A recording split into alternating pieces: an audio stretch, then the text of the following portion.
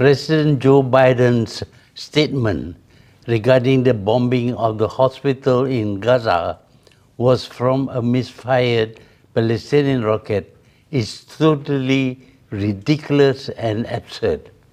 Why should there be any doubt that the blast of the Al-Ahli Arab hospital is from an Israeli airstrike? The murderous regime had been attempting to wipe Palestinians and Gaza out of existence since last week. In fact, Israel had been after the Palestinians all the time, if not wipe out the Palestinians altogether.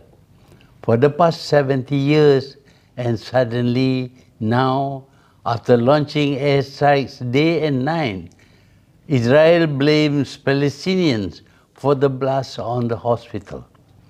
Biden's narrative is based on feedbacks from Netanyahu and the Pentagon. Obviously, Netanyahu lies about everything. And if Biden wants to use Pentagon to give credence to his narrative, we have not forgotten how Pentagon and other American institutions lied about the existence of weapons of mass destruction in Iraq.